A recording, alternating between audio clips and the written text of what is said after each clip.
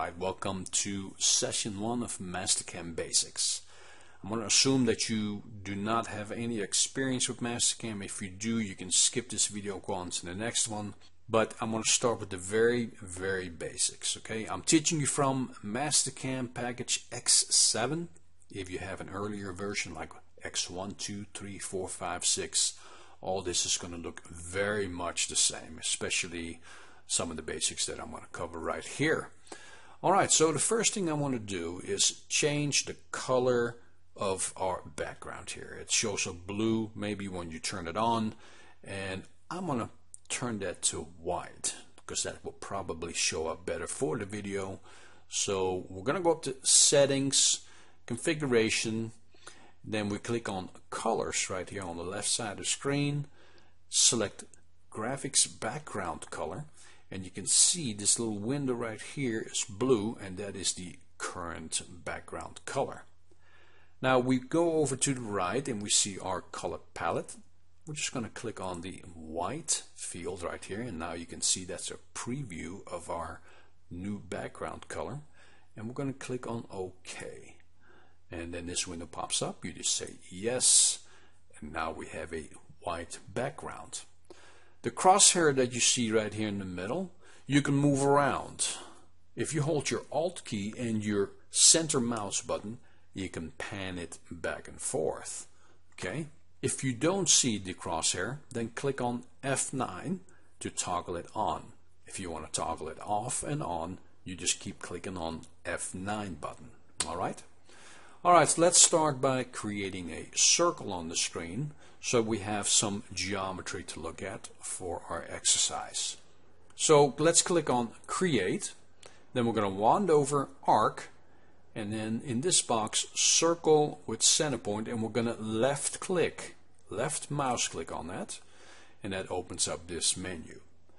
Now look at the cursor and let it wand close to this intersection right here of the crosshair, and it snaps to that intersection, and then click your left mouse button and drag away from the origin and let that circle grow, and then click again, and then you commit that circle right there. Now at this point the circle diameter right in this field here is 3 inches, 3.867.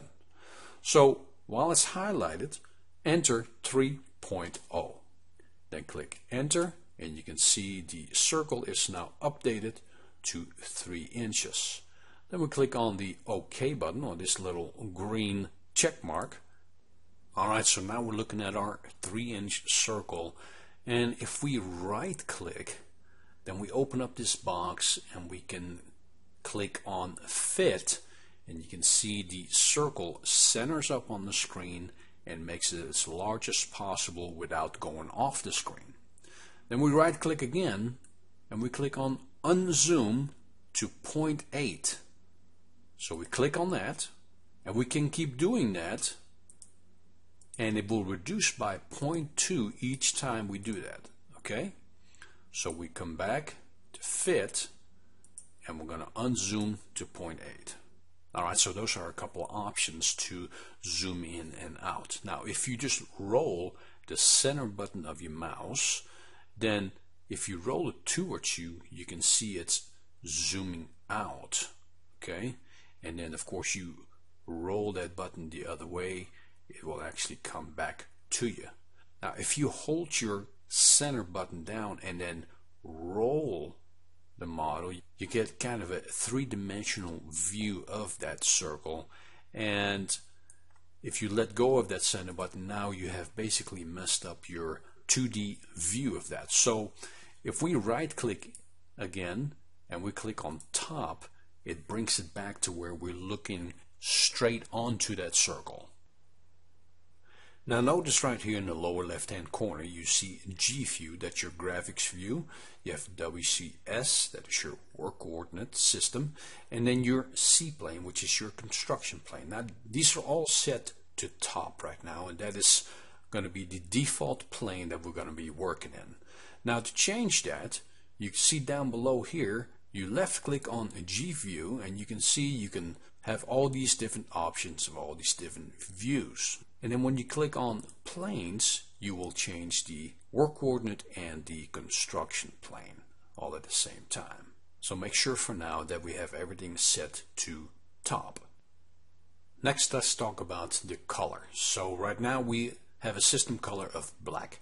So if we left click on this field, it opens up this color palette, and you can see our current color is black in this field right here. So if we change that to blue and we click the OK button, then anything we draw now, let's draw another circle, you can see when I click OK, it turns blue. If I change that to green, click OK, draw another circle, drop it right there, say OK, now it's green. Now if I want to change those colors back to black, I right click on this field. Then right here it says select the entities to change the color of. So I want to change this one and this one. Then I click on this end selection, this green button right here. Brings that color palette back up. I select black, say OK, and notice all three of these are now black. Now that didn't change the system color, so now we need to left click back on that color, select black, and say OK.